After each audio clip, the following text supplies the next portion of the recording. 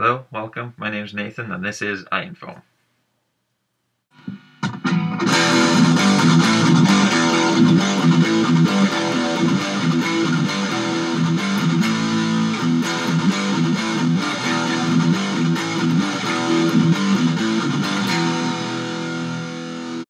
Oh yeah, so as the name suggests in the title, this is just a quick video about the helmet. This is it.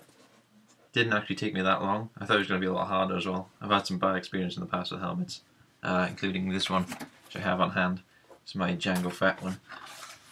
As you can see, it's way too big, and I couldn't work out the actual dome part on top. So this is sort of like a redundant helmet now. I've also had bad experience with Iron Man helmets with scaling and things, but this was sort of a one-hit wonder. It looks really cool as well. The hardest bit I found was the dome bit on top, but I managed to get around that. Figure it out by looking at screenshots of the game and things like that. But yeah, it looks pretty cool. I still got bits to put on the back. They come down here, and I've got to put a ridge going from here. It goes and it follows that line all the way back.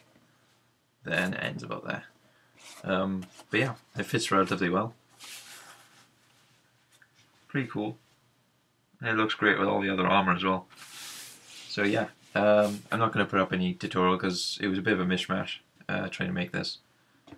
And yeah, it was not really tutorial worthy. The way I managed it though, I will tell you, you have to get one of these. These are like God.